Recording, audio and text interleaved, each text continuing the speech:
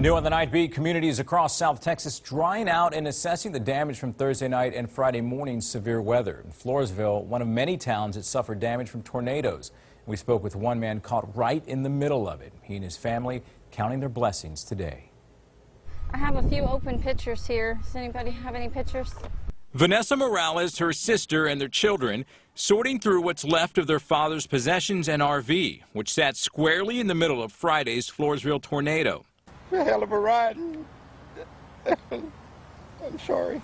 Roland Galvan fighting back the tears as he recalls yesterday morning. It was kind of hectic night, I guess.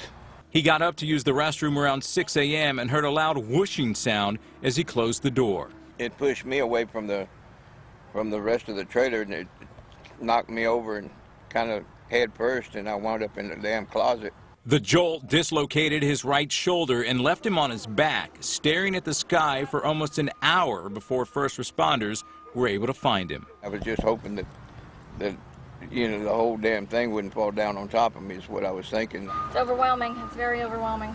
His daughters say Galvan is a tough man. He bounced back from a stroke a few years ago, and they're grateful to a community that helped without being asked.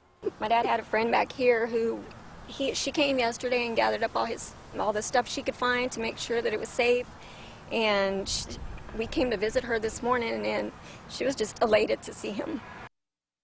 Galvan will live with his daughters until he finds a new home.